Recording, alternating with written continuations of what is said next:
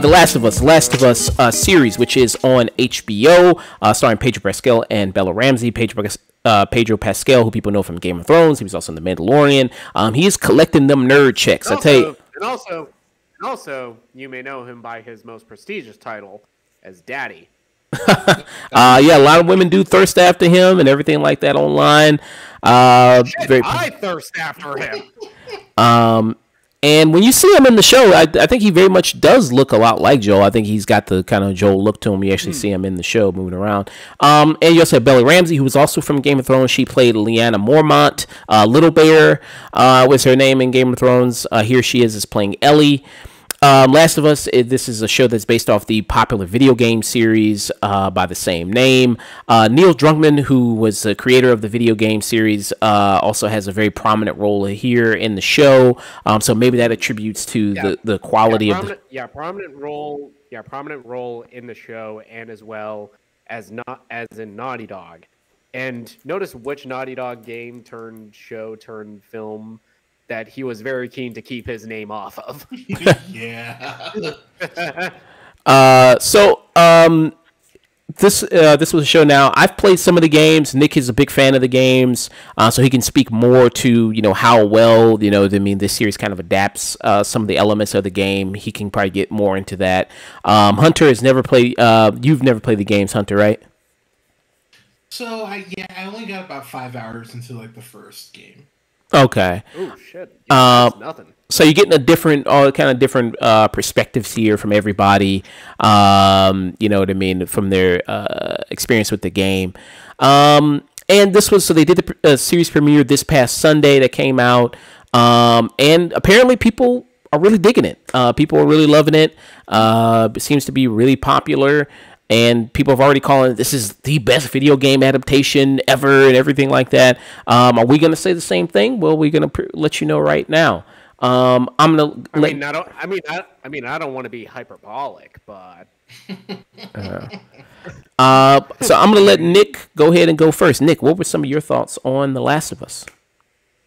So the biggest problem with adapting a property like The Last of Us is that game, like most Naughty Dog properties, those are already inherently very cinematic. A lot of them are very story-driven games. So how do you adapt a story like The Last of Us and take it into a medium like television?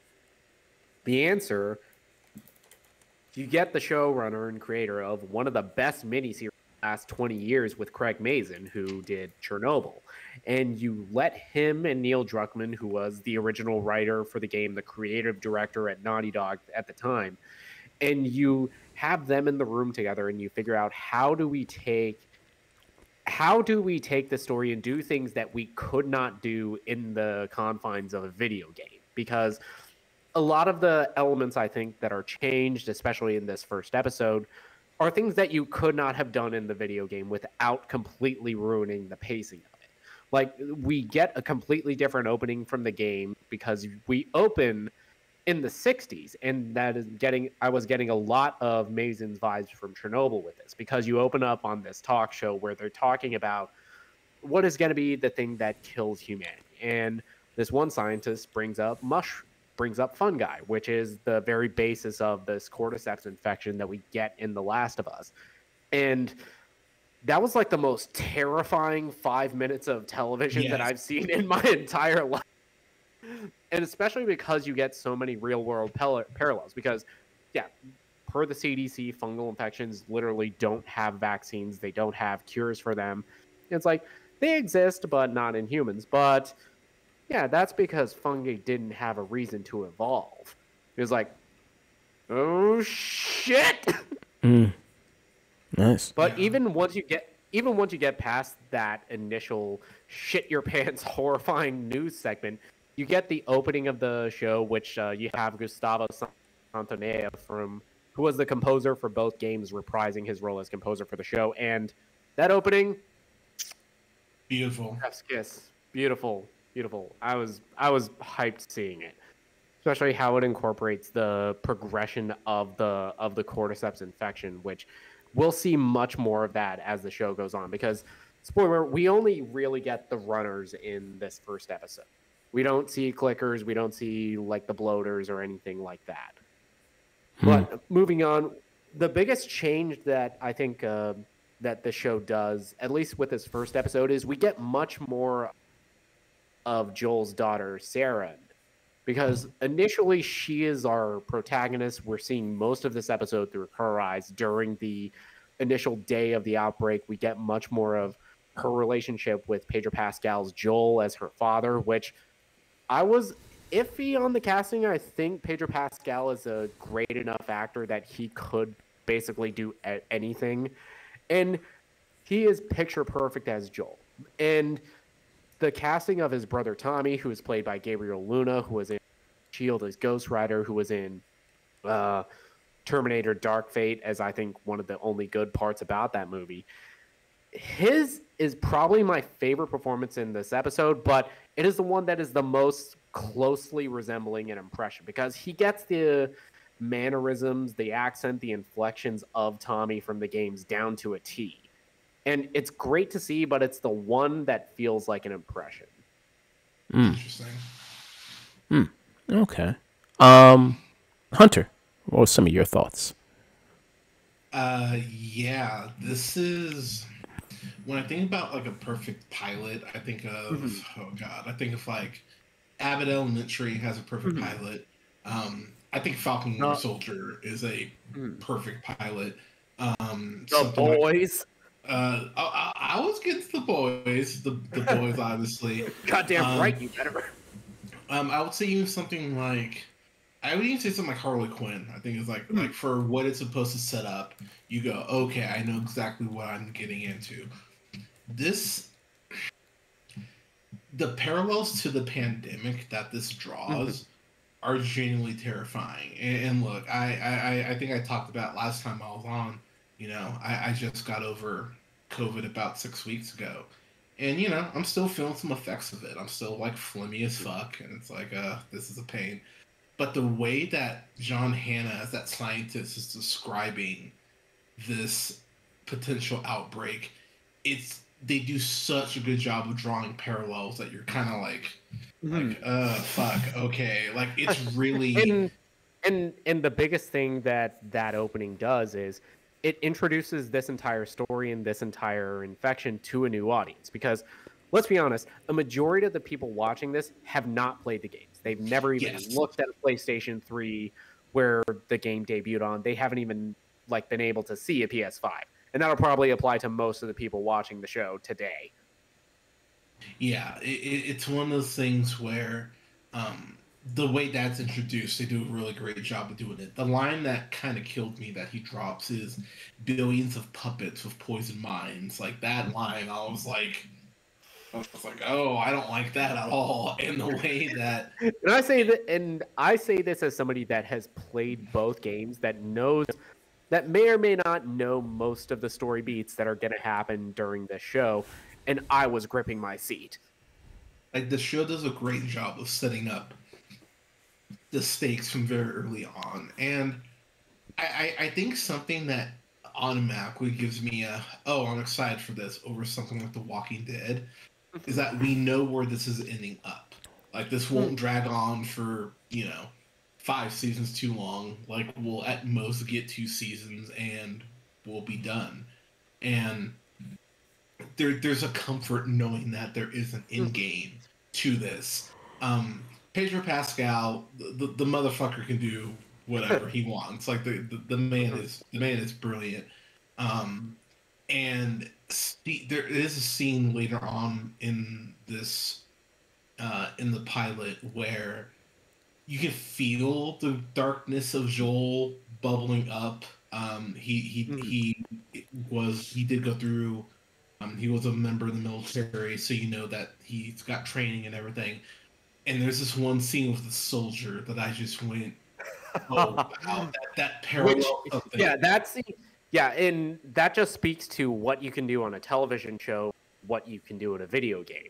Because even though that scene plays out essentially more or less the same way, you get so much more just by being able to explicitly spell out that yes, Joel clearly has PTSD, which we imply within the first game, and we are explicitly shown through how he has dealt with or not dealt with Sarah's death, with his previous losses in his life, and the way he lays into that dude, I was feeling bad. It's terrifying, honestly, because one of the things that this show does a great job of very very early on is asking you where your humanity would stop. Like, and something that is so good about that makes The Last of Us as compelling as it is that Joel is not an angel. Joel 100% leaves people to die in the initial outbreak. He's like, fuck them. Somebody else will come along. Like Chill said, so you see an army sticker at the back of Joel's car at the beginning of the series, in the episode. I mean, you see that. Jevan Good also mentioned that the actor Gabriel Luna, he's used the same accent, the Tommy accent, in Terminator. Because if people remember, Gabriel Luna was the Terminator in Terminator. What was that movie called? Dark Fate. He was a Terminator in that one. As El Terminato. He was. So the thing about this series here all week. That's good. So the thing about the series is, coming into it, people who are big fans of the game, I was like, what is it going to do for them? Because they've already, had this completely immersive experience. Because that's what video games, they do so much, because you're completely immersing experience and you're playing out these actions. What is the show going to really improve upon? But I, saw a lot of people say, like, that beginning of where you see the beginning of the game, where the outbreak happens, that it still got them. You know what I mean? Even though they knew it was coming, that moment still was very emotional for them. And I thought that's pretty powerful. And even down to like the slight changes of where the show and the game meet, the very slight differences in how they choose to show that, because at a certain point in the show, the audio cuts out and you're just left with Pedro Pascal's performance, and it is just as powerful as the opening of the game. Yeah, and Pedro Pascal, fantastic actor, doing a lot of great work, and I think he's great here. And it's interesting, and also to see some of the other kind of supporting players here. I'm going to bring them up. You have Anna Torv, I believe is her name. She was in Fringe, which I loved her on that show. I love Fringe as a show. Fringe is so good. Really, really great show. Yep, I loved her on that show and fell in love. And she's playing the character. And most recently in Mindhunter, the tragically canceled Netflix show. Yeah. Oh yeah, let's not talk about that. And she's Anna Torv. She's playing Tess in the show. And she's the one that's with Joel, who's gonna help smuggle Ellie. And I think she's really great. And from what I've played of the game, I think she's a pretty good choice to play Tess. What were you thinking about like some of the other actors outside of Joel and Ellie, and how well they kind of represented the characters from the game? What do you think about that? Yeah, Joel. Yeah, because I can't speak to enough about how great the cast. But all of the casting of all of the supporting characters so far have been pitch perfect, spot on, beautiful. Anna Torv, I think she gives a lot more to Tess than I think is in the confines of the game, because we don't spend much time with Tess outside of her interaction with Joel in the game. But through their dialogue, we get the hint that there was a past relationship between the two of them. And here we're explicitly shown that. And in most cases, I would say that is like, okay, that's kind of lazy. But their chemistry when they're both up and about, it does enough to sell me that, yes, these are two people that have stuck by each other and have survived together as long as they have, and have gone through a lot of shady shit together, which I think is kind of the nature of them. There is one decision that I think that I wish we would have gotten, because the opening action sequence is against the character Robert, who is kind of killed off screen in the show, which I do wish we got that, because that illustrates how kind of ruthless both Joel and Tess are at the start of this, and why somebody like Marlene would trust Ellie with them. Nice. Yeah, and the it really drops you when you see the rest of the episode and see this world after the outbreak and what it's kind of become, and seeing everything like that. It does look, what I mean, like this kind of lived in kind of world, and it does kind of bring you into the experience, which I think is good. The budget on this show, I imagine, is probably pretty high. I imagine the production budget on this show is.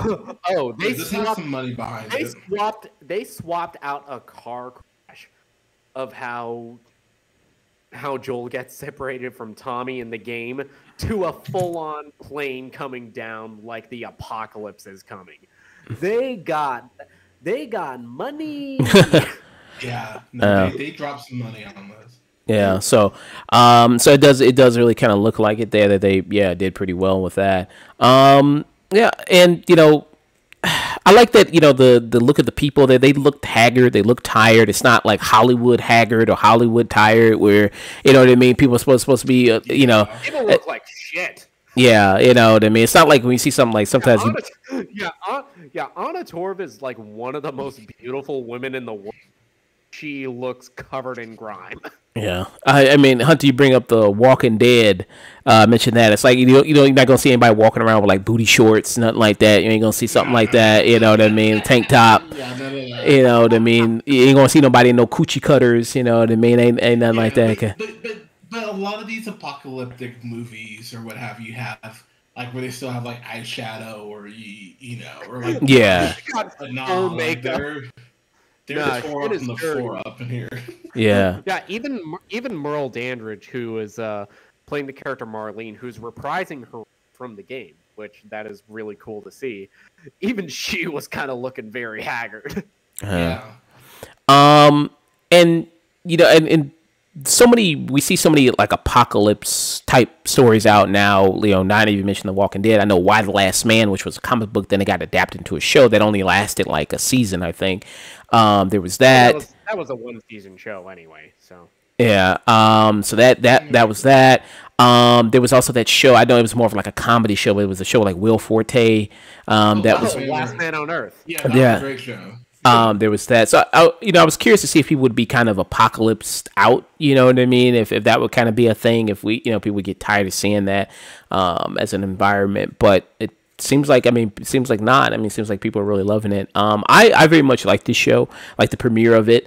I don't know if it's going to be the best video game adaptation ever. I mean, it's only the premiere episode, but I think it's a strong premiere episode, and that's what you want, especially to interest people when there's already so much kind of going against it already. The expectations are already so high coming off an incredibly popular video game, a critically acclaimed video game too, considered one of the best video games of all time.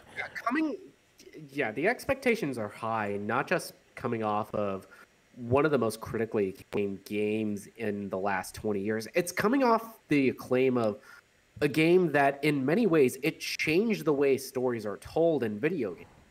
Because after The Last of Us, you got a lot more single-player story-driven games. Like, without The Last of Us, we wouldn't get stuff like the way Grand Theft Auto 4 does stories. We wouldn't have gotten stuff like how Jedi Fallen Order. We wouldn't have gotten the way God of War got rebooted. We wouldn't have gotten Ghost of Tsushima. Yeah. So I think that I think they had a lot going against it, and interesting to see how well that this turns out when it all comes to an end in this with this season, and to see like how well they do with the dynamic with Joel and Ellie going forward, and are they, because sometimes it could be a difficult balance, what I mean, like, okay, the we've seen this plenty of time and time again, the grizzled older guy with the younger girl, and what I mean, kind of the lone wolf.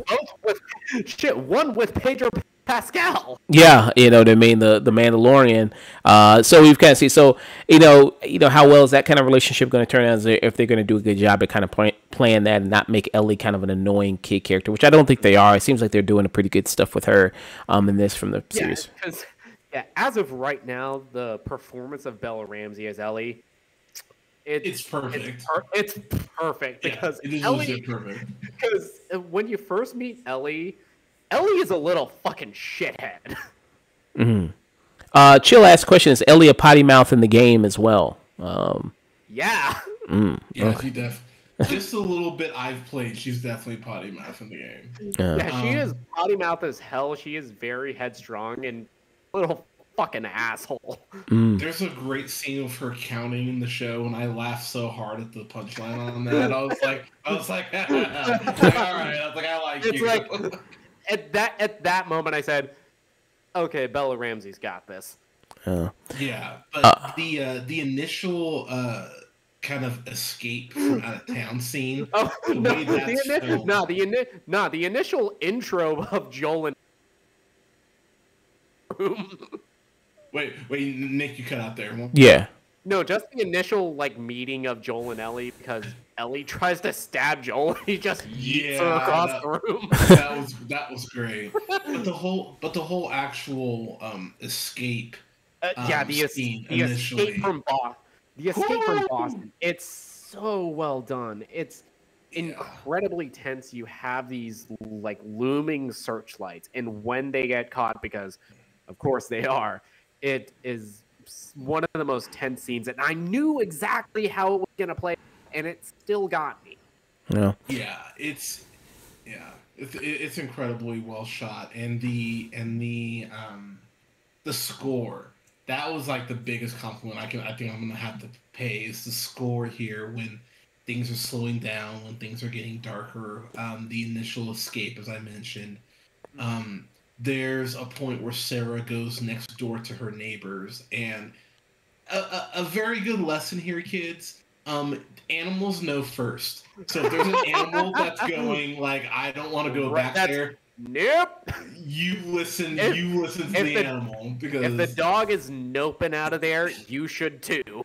Yeah, because I'll be real, both of our cats would be like, nah, fam. They would be meowing. I'd be like, all right, cool. We're not going next door. Like, I don't know why you don't want to go there, but I get it. But and the score again, it's Gustavo Santoya.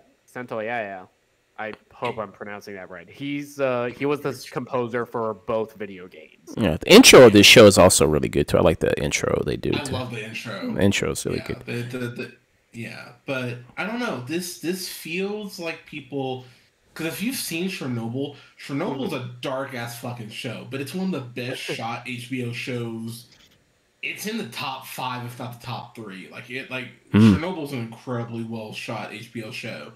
And there's so many shots in this, whether it's this, as Nick mentioned, the aforementioned airplane crash, or whether it's this incredible shot of Joel and Ellie going through this gate to go ahead and escape as rain is falling down. Like, there are so many shots in this pilot. Even down to the money shot, which we get the lightning striking and seeing the ruins of Boston, which is setting up one of the initial levels of the first game. Yeah, which, I mean, let's be real, it doesn't look too different from Boston in its normal state, but, you know. But hey, they're not filming in Detroit. Fuck Boston. Hear the worst, all of you. Jevan Good is with us. I don't know if he's still setting up there, if he's got his mic and everything like that, right? Hey! Okay. So I'm gonna come back to Jevan Good in a second, but I'm gonna let Nick and Hunter give their wrap ups, and then I don't know if you want to rate it, but I guess just give overall rating just for the premiere episode. I guess that'd be fine. Nick. So, I'm a huge fan of the video game. I've played it multiple times across all of its versions. I played the remaster on the PS4 when Part 2 was coming out, and I was one of the shills that bought the remake at full price when it came on the PS5. Of course you were. Hey, fuck you. You're part of the problem. and every time I play the game, I know it is coming, and it's like when I see a movie, I know it's gonna make me. I say, not this time. I'm not gonna break down this time.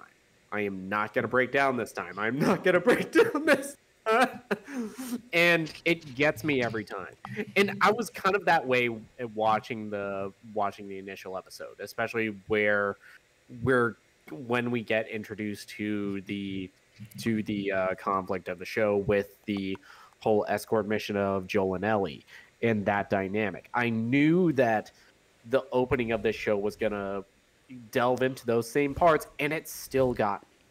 And it wasn't just that it's a very powerful performance both by Pedro Pascal and Nico Parker, who plays Sarah. It's all of the little changes that Craig Mazin and Neil Druckmann did with the opening of The Last of Us that added so much more to the world and to the characters that ended up making it work so well. It's like, it's one thing to make a great pilot. It's another to have a pilot of an adaptation where I know everything that you are going to do, and you still manage to hit me emotionally. And this is probably one of my favorite pilots I've seen in a very long time. Probably my favorite pilot since The Boys.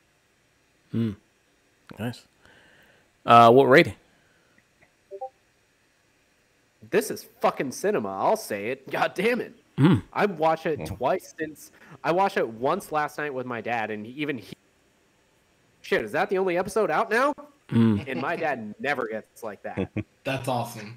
Yeah, that's cool. Hunter. And I rewatched it, and I cut it on early this morning while I was drinking to like get my notes together for the show. And you know, while I was just waiting around for Josh to finally get his shit together and open up the Discord, I cut it on again. Nice. Hunter. Yeah, this goes up there with my favorite pilots, right up there with like something. I mean, to go very old school, something like The Tick or X-Men the animated series, just something more recent like Falcon and the Winter Soldier and The Boys. And I use Falcon and Winter Soldier specifically because the ending of that episode is such a gut punch in the way it's like, of course the government would give the shield to a racist white guy. Why am I even surprised? Thanks, America. And where this episode ends with the song that plays, it's such a balls. Like it's such a feeling of dread. But you know that bad things are ahead, and yet you're intrigued on what the show's going to give you moving forward. I'm so excited. Like, I don't watch stuff week to week because I like to binge it all at once. But I'll be real, considering how much the first episode fucked with me, I don't know if I want to watch 7 episodes in a row. Do it. So maybe I'll wait for like 2 weeks and do it that way. I don't know, but this was just a joy, just from the way it's shot to the performances to the trailer of what's coming in the weeks ahead. I'm just excited to see where this is going, and once the show is over, I look forward to playing the game at some point and hopefully beating it. So yes, this is cinema. I adore this pilot. You know what? I gotta retract my rating to waste a fucking film because this clearly does not understand the game. I missed the part where where Joel dies 17 times at the first clicker he meets. It's like, what the fuck, Craig Mazin? Thought you knew what you were doing. All right, This is Cinemas. Jevan, good. You want to go ahead, give your thoughts on it? Oh yeah, it was great. No, I'm just messing with you. No, you guys elaborate. You guys pretty much said everything. Yeah, I thought it was an amazing pilot. Probably the best one I've seen since probably The Walking Dead pilot. I know Nick said The Boys, or one of y'all said The Boys. I can't remember. Yeah, The Walking Dead is probably the best pilot I've seen before this. I love the intro. I started off, gave us more time to spend with the characters before shit goes down. We got to learn about Sarah before her unfortunate death and everything. Because in the game, it's very quickly, like you get to meet her. Like it starts off on the couch where she's giving her dad the present, which is like 10 minutes into the show or something like that. Which is such a cute scene between the two of them, and it just builds up so much of the relationship between Sarah and her dad. Oh yeah, and then we got to see exactly how Joel does work in this game and everything. I mean, in the show, over the game. The game, we pretty much see him going right after Robert, and y'all saw how he was in the TV show, just like a little slimy weasel and shit like that. Yeah. But yeah, but yeah, overall the show's doing great. I can't wait to see what episode 2 brings next week. But I'll definitely give this what is it? What's your highest rating? This is Cinema's highest rating. This is cinema. Yeah, absolutely. Yeah. So, you being a huge fan of the games, you playing the games a lot. How long could you see this show going on, and do you think they would continue it to where the sequel game is, or like what do you see them kind of doing there? And what do you think as far as this? I know you only seen the series premiere, but what is as far as like what does it do differently for you than the game as far as an improvement, and what do you think the game does better compared to the show? Let's see. Well, pretty much in the game, you gotta do all that walking around and shit. So they pretty much cut a lot of that shit out. Yeah, like there's certain parts in the game you're just walking for fucking ever. I like it, but I mean, because there's a lot of interesting dialogue going on. But the show's pretty much doing a lot of shit better than the game so far in the pilot. Like just fleshing out characters a lot better. But let's see. Yeah, I could definitely see this being wrapped up in one season, because I'm actually happy they're doing it as a TV show compared to a movie, because y'all saw that a while back. They were trying to get it as a movie for the longest time, and that shit was not gonna work. Like, you can make that shit. Yeah, they were basically trying to make a movie of the last when the first game came out. Wow. Yeah, and there's a lot of story there. So, like, even if you made it like a 2.5-hour movie, they're not going to be able to cover everything that goes on in the game. Yeah, and we saw the last time Naughty Dog tried to sign off on a movie being made of one of their games. Oh yeah, Uncharted, yeah, that shit. But yeah, I can definitely. Notice which Naughty Dog adaptation is keen to not have his name on. But yeah, this could definitely be wrapped up in one season. There's plenty of story. They're doing a lot of stretching out of the characters. At the most, I could see this possibly going on for 3 seasons. Because as much as I like The Last of Us Part 2, I feel like we should have gotten a lot more of the fallout of Joel and Ellie and their relationship in that game. And I feel like you could do a great season 2 of just that and have 3 be The Last of Us Part 2. Oh, okay. Oh yeah, absolutely. Yeah. That could work. Especially because I would want to see Bella Ramsey keep this role and let her age into the part of older Ellie. Yeah, because how old is Ellie in Part 2? Part 2, I think she's like 19, maybe 21. Oh, okay. Well, Bella Ramsey's 19 right now, so. Yeah. You don't look it. Yeah, that's old for Drake. I mean, what? So allegedly, too old for Andrew Tate. Yeah, that's definitely true. Sorry, allegedly as well. No lawsuits, but. Yeah, seeing how long these episodes are, they could definitely wrap this up in one season, especially explore new stories along the way. Like I saw they had the in the trailer they ran into, I think, 2 Native American actors. I don't know who they are. I've seen them before. But yeah, they're expanding the story out, so they could definitely wrap this show up. Yeah, and we have Melody Linsky cast as the leader of the Hunters, which was not a character that was in the game. Yeah, it was pretty cool seeing the actress that plays Marlene in the video games playing her as well in the TV show. I don't know if y'all mentioned that. Yep. Yeah, yes, we did, and we also have confirmation that both Troy Baker and Ashley Johnson, Joel and Ellie from the game, they have small roles in the show. Yeah. Oh yeah, they showed him in the trailer. Yeah. Yeah, I very much like this show. I think it's a great premiere. Like Jevan Good said, it's a great premiere, pilot along the lines of something like The Walking Dead, which I think The Walking Dead had a great pilot. It started off really good, had a really, really good pilot. Where you see the opening of that. And I think, this is, starts it off very well, really, engages you in the story, interests you to see it go further. And even if you're not someone who's a big fan of the game, I don't think it purely relies on that. I think, like Nick was talking about, like even his dad, somebody who's not familiar with the game, even was that interested to see it continue. Great performances, even not only from the lead actors, but supporting people as well. The music also is very good. Love the intro of this show, like I talked about before. So I am interested to continue this and continue the series. I don't think we're not going to do weekly reviews of it. We're going to wait till the show probably wraps up and then do that. I mean, January is kind of I mean, January is kind of a light month. I mean, Yeah. You got Belle coming back in the month. You God, I still need to watch Pedro. that. we'll save weekly TV breakdowns. See, Yeah. Bel-Air. So, and you know, it's also still, you know, so the clickers are still to come. How they do those, you know what I mean? We, you know, get to see those. It's just the infected that we see kind of right now, but that's interesting also. But yeah, I give it a strong tune in. I liked it quite a bit. We get the infected, and we get the long taken over body of a body, which the effects on that look incredible. And I know that HBO and Mazen brought along a lot of the artists from the games who designed the clickers and designed the infected from there and brought them over to the show. Nice. But yeah, one thing I will say that they definitely did better in the TV show is pretty much how the whole shit like went down when Tommy and Joel and Sarah in the truck and they're just trying to get away and everything like that. In the TV show, I thought they did a lot better because clearly the shot they were going for, because y'all know that the TV show is inspired by that movie Children of Men, right? Like just trying to transport somebody.